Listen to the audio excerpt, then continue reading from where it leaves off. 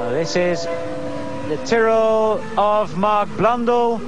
The camera being mounted inside the helmet. So this is the view the driver has, checking his mirrors there. And Mark on that long straight up to Les Combes.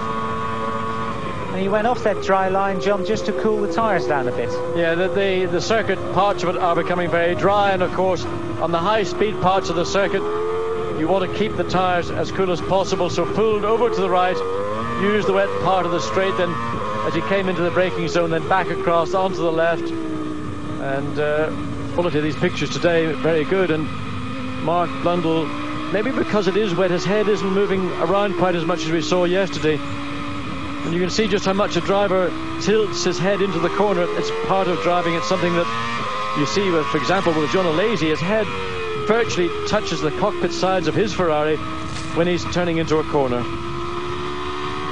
All the way down through Pujo, you pick up the throttle shortly after the apex, and now what we saw happen on Friday afternoon, the beginnings of a line appearing, but really much too late in the proceedings now to have any effect on the final outcome of the grid.